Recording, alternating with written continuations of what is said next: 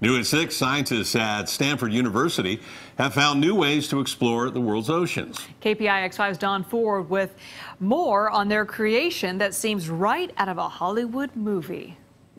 Nearly 6 years of research, scientists say they've been able to turn the common jellyfish into a cyborg. But why? Part animal, part machine.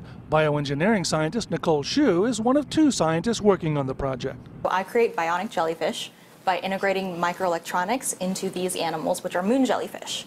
And the idea is moon jellyfish are incredibly energy efficient creatures, so if we incorporate them with a robotic system, then we can take advantage of these natural animals to create a low-power robot.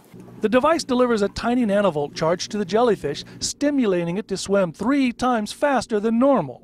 The jellyfish has no brain, no central nervous system, and no pain receptors. So Hsu says the jellyfish doesn't feel a thing. But why? Well, in the future, when we incorporate more maneuverability into the animals, as well as adding different sensors like measuring pH or temperature or even sampling different parts of the water, we can send these animals out into more environmentally sensitive areas of the ocean.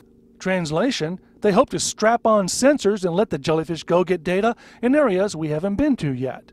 Right now, they can only make them go or stop, still working on direction. How deep can these guys go? Couple thousand feet at really? least. Yeah. It really depends. They're again pretty ubiquitous. You could find them in a variety of depths, including deep trenches. Caltech sponsors the work, but Stanford supplies the labs. At Stanford University, Don Ford, KPIX 5.